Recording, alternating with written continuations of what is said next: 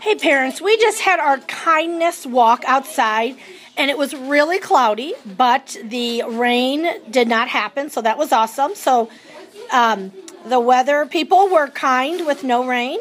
So what we're doing is we're extending our kindness activity, and the kids broke up into groups of 3.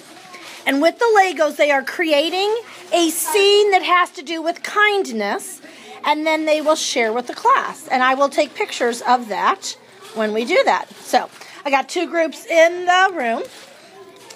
This is 2 groups. They're being so kind. 2 separate groups are sharing 1 Lego kit.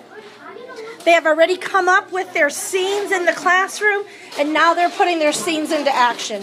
Here's another group. There's a cute wave.